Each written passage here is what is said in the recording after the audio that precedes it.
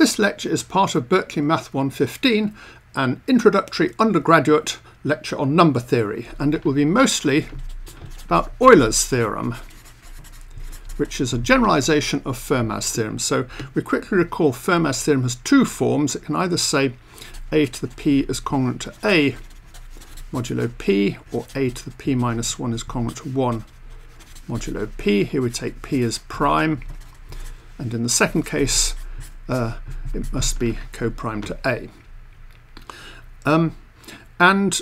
Before giving Euler's generalization, I'm just going to give another application of Fermat's last theorem to what we're going to do is to show there are infinitely many primes with last digit equal to 1. And you can see there are lots of primes like this. We have 11, 31, 61, 71, 101, and so on. And we're going to show that this sequence goes on forever. This is a special case of Dirichlet's theorem, which says that if you've got any arithmetic progression, then there are infinitely many primes in that progression, unless there are obviously only a finite number. So we're doing the special case of primes of the form 10n plus 1, and we first note that it's actually enough to show there are infinitely many primes of the form 5n plus 1, because any odd prime of the form 5n plus 1 must be of the form 10n plus 1. So we can just do infinitely many like this, and this will be easier because 5 is a prime, as we will see in a moment. So to show there are infinitely many primes like this, we're going to use the following consequence of Fermat's theorem, which says that if p divides a to the q minus 1, where p and q are prime, then either p is congruent to 1 modulo q, or a is congruent to 1 modulo p. And it's easy to get muddled up about this. The reason for this is we look at the order of a modulo p, and we notice that a to the q is congruent to 1 modulo p, so the order must divide q. You remember the order is the smallest positive power of a equal to 1, and it divides any other exponent such that a to the something equals 1. Well, since q is prime, this implies the order is 1, or the order is q. Well, if the order is 1, this means a to the 1 is congruent to 1 modulo p, which means a is congruent to 1 modulo p, which was one of the conclusions we had up there. In this case, if the order is q, we know that the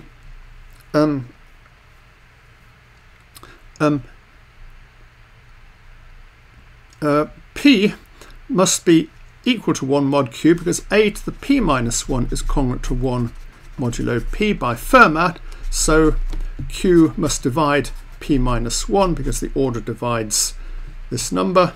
So this implies that p is congruent to 1 modulo q, and you notice this is the other possible conclusion.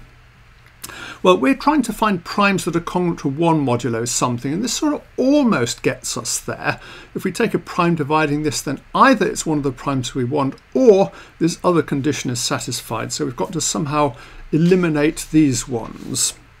So what we can do is instead of looking at primes dividing x to the q minus 1, we are now going to look at primes dividing x to the q minus 1 over x minus 1. And this sort of tends to divide out primes of the form 1 modulo p, as we will see in a moment. So let's go back to this, and let's just take q equals 5, because we're trying to find primes that are 1 mod 5. So what we're going to do is we're going to look at primes dividing x to the 5 minus 1 divided by x minus 1 equals x to the 4 plus x cubed plus x squared plus x plus 1. So suppose p divides this. Well, p divides x to the 5 minus 1, so this implies that either p is congruent to 1 mod 5, which is what we want, or the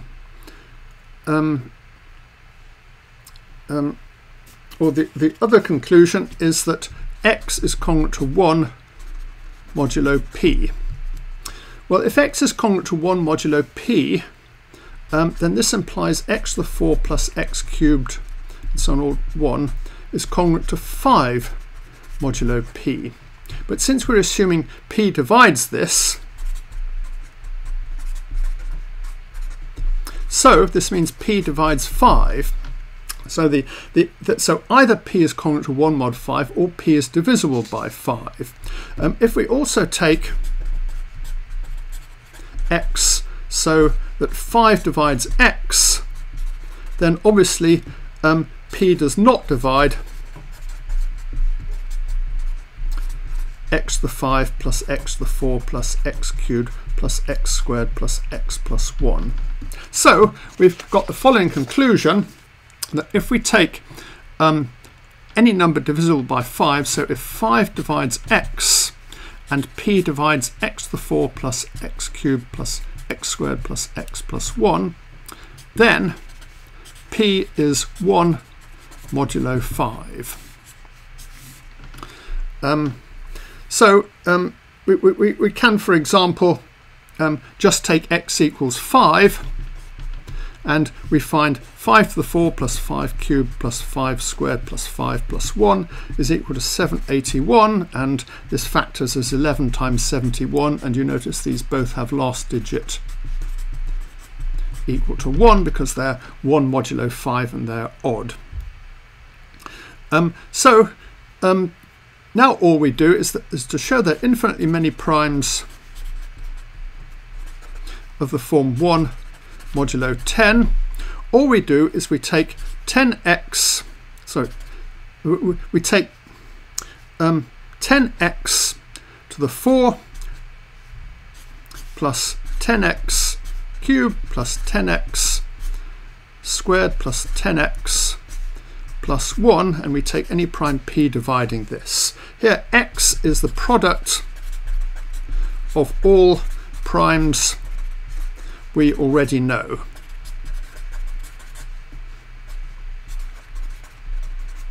And then we see that first of all p must be congruent to 1 modulo 10 because we've seen it's 1 modulo 5 and it can't, or 0 modulo 5, and it can't be equal to 5 because we've put in a factor of 5 here, and it can't be 2 because we put in a factor of 2 here.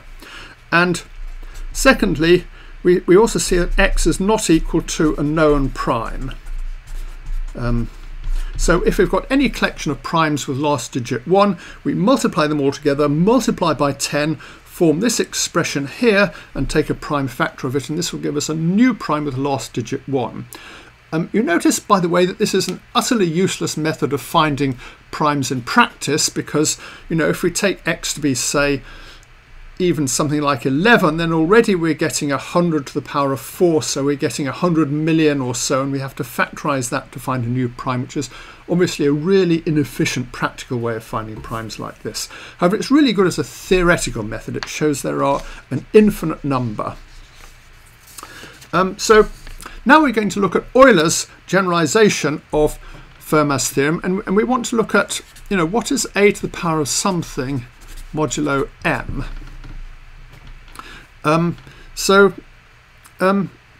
Let's look at powers of a modulo m. So we want to look at 1a, a squared, a cubed, and so on modulo m. More generally, we might just look at the function taking x to a times x modulo m and try and wonder how it behaves. And let's just take m equals 12 and take a look and see what's going on. So the numbers modulo 12 are 0, 1, 2, 3, 4, 5, 6, 7, 8, 9, 10, 11. And we're just going to draw a little arrow to show what happens if you multiply each number by 2. So what we do is, well, 0 times 2 goes to 0, 1 goes to 2, 2 goes to 4, 4 goes to 8, 8 goes to 16, which gets us back to 4, 3 gives us to 6, 6 goes to 0, and then 11 goes to 10, 10 goes to 8, 9, if we double that, it becomes 18, which is 6. So if we look at this, what we see is if we start with 2, we end up with this loop here. So if we take powers of 2, we get up to 2 cubed, and then we get 2 to the 4, which is equal to 2 squared, and then 2 to the 5, which is equal to 2 cubed, and so on. So we've got a sort of vague analogue of Fermat's theorem, except that it says 2 to the power of 4 is now equal to 2 to the power of 2. So things are getting a little bit more complicated. Well, first of all, we can get a weak form of Fermat's last theorem. So if we're given a and m, then a to the x equals a to the y for some x less than y. This is congruent modulo m, I guess I should have said. And the reason for this is you just look at all the powers of a. So we start with 1 goes to a squared, goes to a cubed. And there are an infinite number of different powers, different number of possible powers, but there are a finite number if we take them modulo m, because there are at most n of them. So 2 of these must be equal. So eventually we must get some number a to the y that's actually equal to a to the x, because we've got an infinite number of powers of a and we're trying to fit them into the finite number of numbers modulo m. So we've at least found, we can always find 2 different powers of a that are equal. Well, we can do a bit better of that. Suppose that a is co-prime to m, then a is invertible. So a to the x equals a to the y, or congruent to a to the y, implies that a to the y minus x is congruent to 1 modulo m. So if a m equals 1, if a and m are co-prime, then a to the x is congruent to 1 modulo m for some x greater than 0. So that's a sort of, you see, we've now got weak forms of Fermat's theorem. So Fermat's theorem would say that a to the p minus 1 is congruent to 1 modulo p, which would be a better form of this, and it says that a to the p is congruent to a modulo p. So this is stronger than saying that a to the x is congruent to a to the y for some x and y, and it's stronger than saying that a to the x is congruent to 1, because we've said explicitly what these exponents x and y are in the case of primes. So what we would like to do for Euler's theorem is to make it more precise and actually identify a good power of a that is equal to 1. Well, to see this, let's just look at the case of m equals 13 to get an idea of what's going on. So let's take a equals 5 and look at powers of a. So we start by looking at powers of a. Well, we get 1, it goes to a to the 1, which is 5. Then it goes to 25, and 25 is congruent to 12, and then 12 squared is congruent to 8, and 8 squared is congruent to 1. So we've got this little cycle of 4 numbers, 1, 5, 8, 1, 5, 12, and 8. So this is 1a, a squared, a cubed, a to the 4, which is congruent to 1. Well, now let's try see what multiplication by a does to other numbers. So we get 2 maps to 10, 2 times 5 is 10. 10 times 5 is 50, which is congruent to 11. And 50 times 5, which is 55, which is congruent to 3. And 3 times 5, we now go back to 2. And what other numbers are there? Well, there's 4. And 4 goes to 7, which goes to 9, goes to 6, which goes back to 4. So what we've got is we've got the 12 numbers up to 13 are divided into these 3 cycles where if we keep multiplying by 2, we go round in these cycles. So the numbers up to 12 can be written as a union of these cycles. We notice the cycles are disjoint. They're either disjoint or equal, and that's because A is invertible.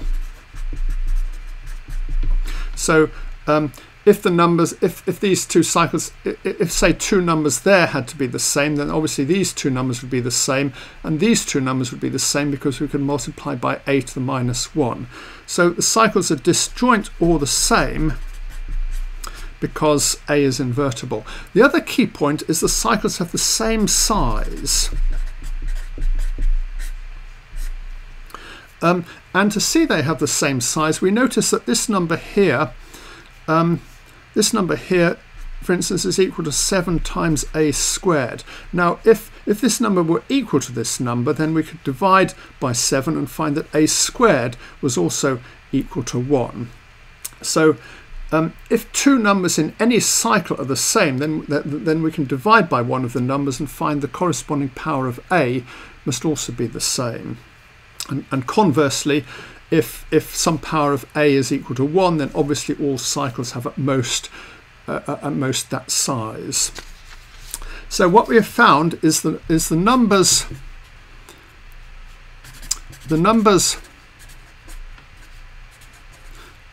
coprime to 13 mod 13 are a disjoint union of cycles, and each of these cycles has size the order of the number 5.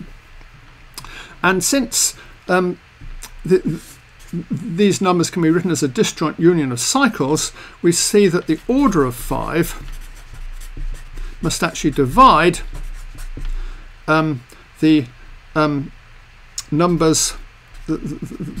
of numbers coprime to 13. So we need them to be coprime to 13 so that they have inverses. You remember, in order to show the cycles were either disjoint or the same, we needed to actually take inverses of elements. So this doesn't work if you take elements that aren't coprime to 13. Well, what we see is that this works for any number other than 13. So similarly, if a is coprime to m, then the order of a divides this number phi of m, and phi of m is Euler's phi function. It's the number of numbers coprime to m. So we've now got Euler's theorem, which says that a to the phi of m is congruent to 1 modulo m, and this follows because we've shown the order of a divides this. Here we must have a is coprime to m, otherwise, because we need to take inverses of a in this argument, and remember, phi is the number of things coprime to m. So the special case of this is Fermat.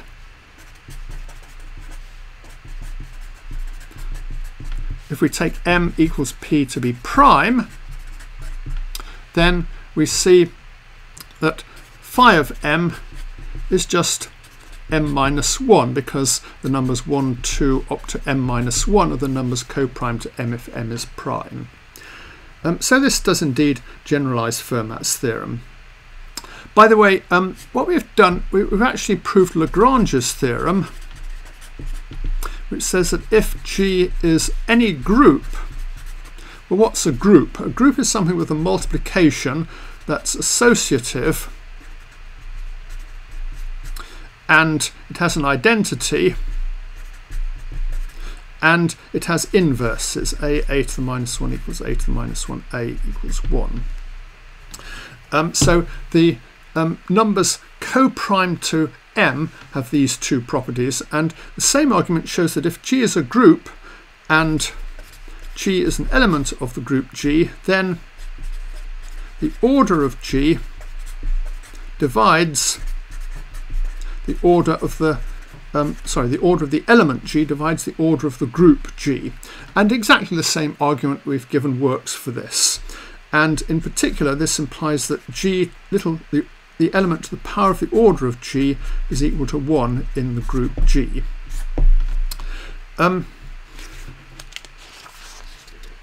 So let's look at some examples of this.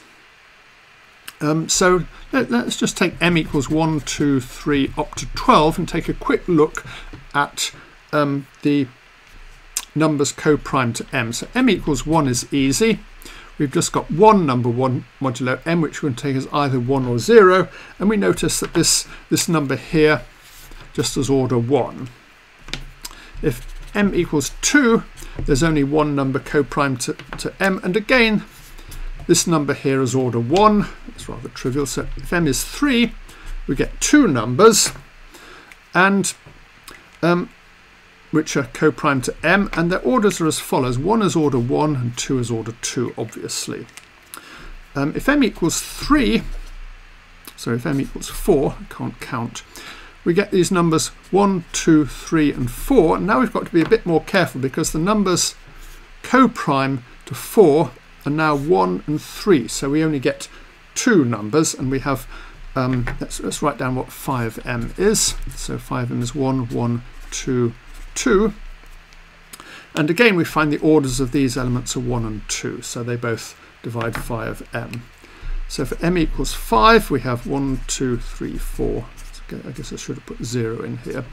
And the numbers co-prime to 5, sorry, I shouldn't have put 4 in there. I've got 0. The numbers co-prime to 5, are not 0. They're 1, 2, 3 and 4. And this is order 1, this is order 2, and this is order 4, because you can see that 2 squared is not 1, but 2 to the 4 is 16, which is 1, and similarly for 3. And 5m here is 4, so again we see all these orders divide 4. For m equals 6, the numbers are 0, 1, 2, 3, 4 and 5, and this time there are just two numbers co-prime to 6, which are 1 and 5, and you can see the orders here are 1 and 2. So 5m is 2, and again the orders all divide 2. For m equals 7, we get 0, 1, 2, 3, 4, 5, 6. So there are 6 numbers co-prime to m, and now we have to start thinking a little about the orders. So 1 always is order 1, 6 is minus 1, so this is order 2. We notice that 2 cubed is 8, so the powers 2 and 4 all of order 3, and 3 and 5 are left over and of order 6. So this is the case we wrote out earlier, and we know 5m is 6, and you notice all these numbers divide 6 as they ought to. Now in every case you see there's always a number that has the maximum possible order. So here we've got order 1, here 5m is 2, and we've got something of order 2. Here we've got two things of order 4. Here we've got something of order 2, and here we've got something of order 6. So Euler's theorem gives 5m as the best possible exponent in these cases. So let's look at m equals 8.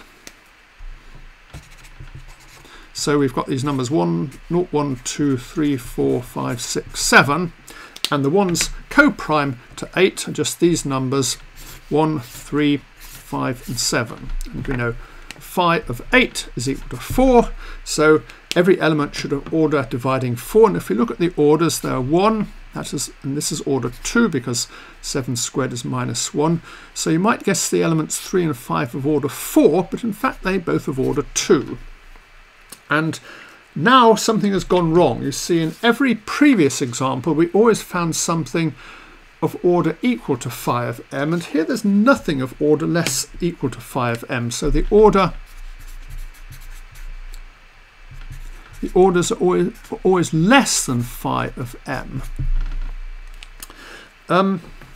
So Euler's theorem isn't actually always the best possible. Sometimes we can get a better exponent.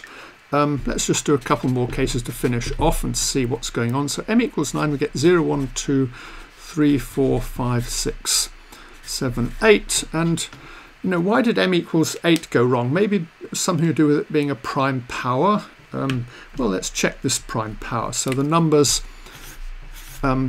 co-prime to 9 are just these numbers here, and let's work out their orders. Well, this one is order 1 and this one is order -1, and if we take 2, 4, 8, well, this has order 6, and this is order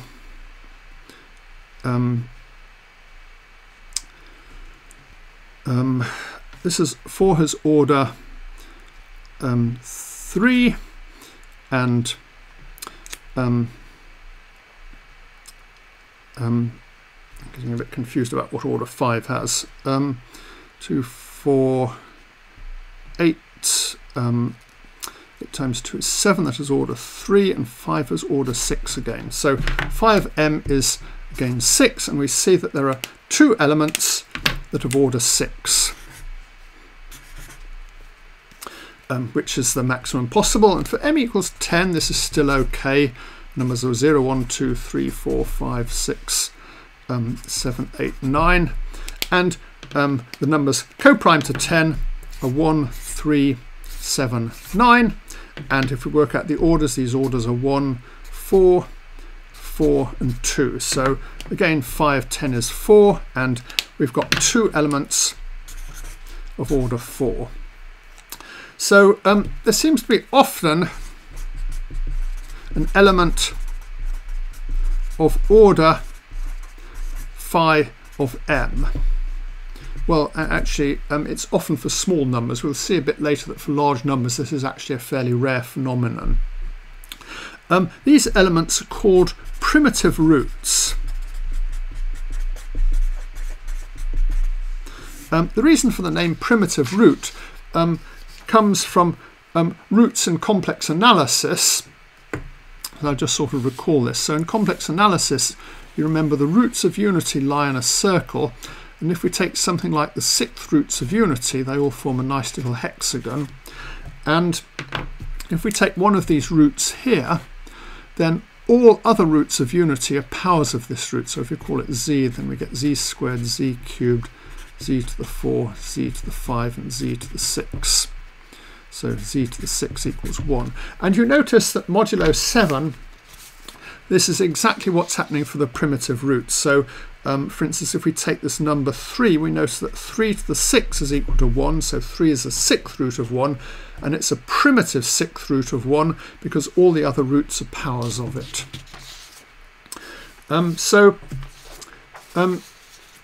We sometimes have primitive roots of numbers, and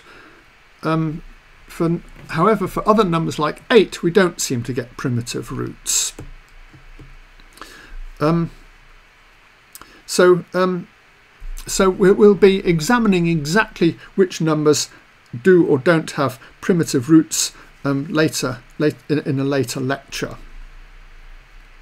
So here's another example where you don't get the best possible results. So suppose you take m equals 30, and we can count the number of things co-prime to 30, and we get 1, 7, 8, 9, 10, 11, 13, 17, 19, 23, 29. So there are 8 of them. So phi 30 is equal to 8. So x to the 8 is congruent to 1 modulo 30 if x 30 is equal to 1 by Euler's theorem. And is this the best possible? Well, no, it isn't. And we can see it isn't best possible without actually checking all these numbers, which would be a really tedious thing to do. What we notice is that x to the 4 is congruent to 1 modulo 5 because phi of 5 is equal to 4. And x squared is congruent to 1 modulo 3 because phi of 3 is equal to 2. And x to the 1 is congruent to 1 modulo 2 because phi of 2 is equal to 1. So x to the 4 is now congruent to 1 modulo 2, 3 and 5, and because 2, 3 and 5 are co-prime, we find that in fact x to the 4 is congruent to 1 modulo 30. So we can sometimes, so here's another case where we can do better than Euler's theorem. Now I'll finish with a couple more applications of Euler's theorem. So first of all, with the following problem, let's find the last 2 digits of 7 to the 403. I don't know why you would want to find the last 2 digits of 7 to the power of 403, but here's how to do it if you want. Well, what we do is we notice that phi of 100 is equal to 40. That's because these are all numbers with last digit 1, 3, 7 or 9, and it's kind of obvious that there are 40 of these. So 7 to the 40 is congruent to 1 modulo 100 by Euler, and as we remarked, 40 isn't actually the best possible, but whatever, it's good enough for this case. So 7 to the 403 is congruent to 7 to the 40 to the power of 10 times 7 cubed, which is congruent to 7 cubed modulo 100, which is congruent to 343 modulo 100. So the last 2 digits of 7 to the 403 are just 43. Finally, we have a sort of common recreational maths problem, which is what is the last digit of, let's do 7 to the 7 to the 7 to the 7. Again, totally pointless, but it gives a sort of exercise in getting familiar with Euler's theorem.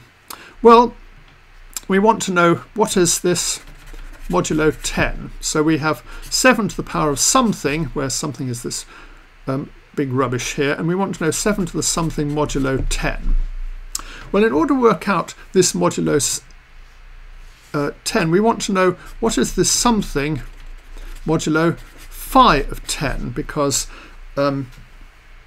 we can just subtract multiples of phi of 10 from this. Now phi of 10 is equal to 4. And this something is 7 to the 7 to the 7, so we need to know what is this. We need to know what is 7 to the 7 modulo phi of 4, which is equal to 2. And now we can sort of work backwards. We know 7 to the 7 is congruent to 1 modulo phi of 4. So you remember this is just 2, because this is 7 is congruent to 1 modulo 2, so 7 to the 7 is congruent to 1 modulo 2. So now we want to figure out what is 7 to the 7 to the 7 modulo 4.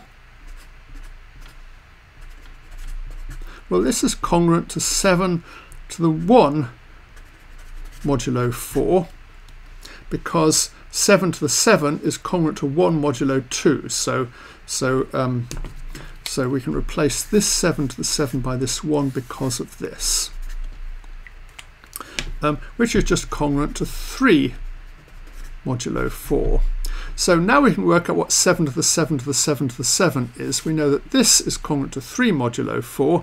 So this item here is congruent to 7 to the 3 modulo 10. Here we're using the fact that 7 to the 7 to the 7 is congruent to 3 modulo 4, which we've got here. So all we have to do is to work out 7 cubed modulo 10, which is congruent to 343, which is congruent to 3 modulo 10. So the last digit of 7 to the 7 to the 7 to the 7 is 3. Needless to say, you can't do this by working out this number explicitly because this is insanely large. Next lecture I'm going to cover Wilson's theorem, which says something about what factorials are modulo a prime.